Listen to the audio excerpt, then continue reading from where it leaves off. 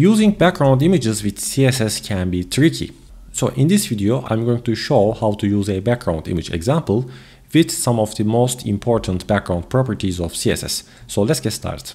Currently, we have here a container defined as a square, and inside this container, we are going to try the background properties. First of all, CSS has many different background properties. The first one is the background property itself, but I will come back to this later.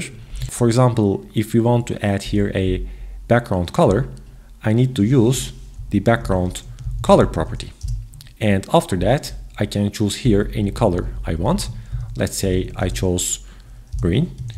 And when I save it, now our container has a green background. For background colors, you can also use hexadecimal numbers if you prefer. And if you are using the VS Code editor, then you can basically choose your colors from here easily by hovering with mouse, and you can assign here whatever color you want. Now, what about adding an image? To add a background image, this time we need to define the background image property. Now, the background image property also has many different variables that we can use, but what's important here is that firstly, we need to locate where the image is, and to do that, we need to use the URL option. Now, we need to define here the location of our image that we want to use. Otherwise, the image won't be visible on the page. So the image that I want to use currently is under the images folder, and I need to specify the path of the image here.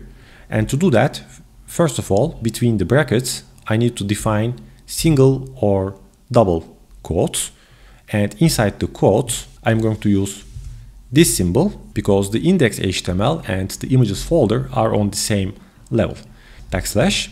And after that, now I need to define the next path here, which is the images folder. So images. And once we are inside of it, then we need to define the name of our image, which is city. Also the correct extension name, like this. And now when I save it, our image is there. But the original size of this image is very large, so we are not able to see it currently. So we need to work on this image a little bit to see it better. We can, for example, change the size of our background image. So I will define the background size property. And let's say I will give a 200 pixels of a width.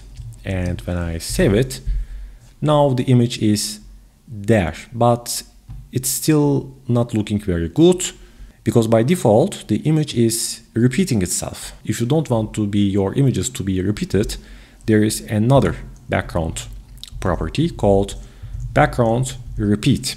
Now by default it is repeating, but you can choose the no repeat option if you don't want it to be repeated. And now, as you can see, the image is not repeating itself. If you are not happy with the position of the image, you can also change the position of your background images by using the background position property. Now, let's say that I want this image on the center. So I'm going to use the center option, and the image is now located on the center. Or I can say, for example, I want to have it on the top right of this box, so the image will be positioned on the top right. Okay, now let's go back to the background size property because it has actually other options as well. If I don't specify a size and leave it empty, then as we saw before, it will fill out the complete box, but we are not able to see the complete image here because by default, the background size property is using the auto value, which is the default value, and the background image will be displayed in its original size. Now, if you are not happy with this, you can add here a width like this, then the height will be automatically set, or you can also add a height length, then also we will have a 200 pixels of a height of our image, but it doesn't look very good. So there are also other options we can use for the background size property, which is, for example, contain. Now, if you use the contain value, then this time it will resize the image. So if you use the contain value, you will be able to see the image on its full size. But the problem is that we still have here this green part, and maybe you don't want to have it, but maybe you want to use your background image on the full space of your container.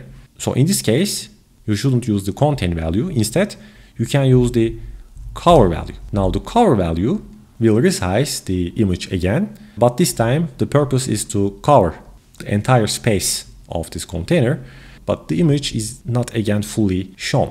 So in this case, you can change the background position again, for example, to the center of the image. And if you do that, now it will show the center, the very center of this background image. If you're not happy, then you can change it again and use, for example, right.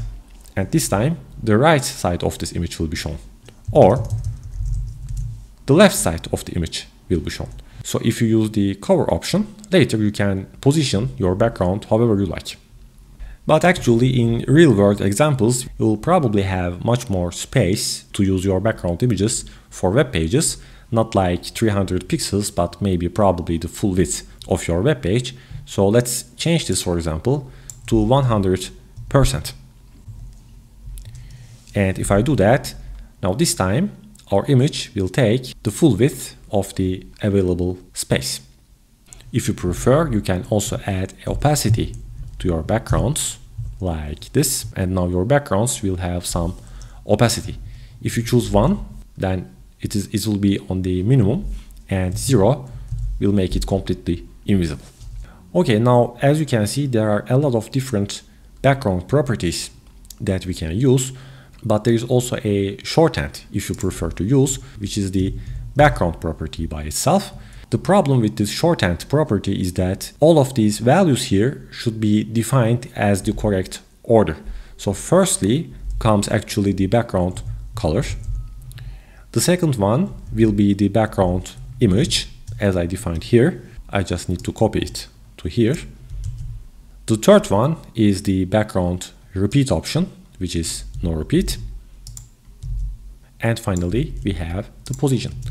Now, if I save this and if I clear this, I also need to put the size under of it. And now it does basically the same thing.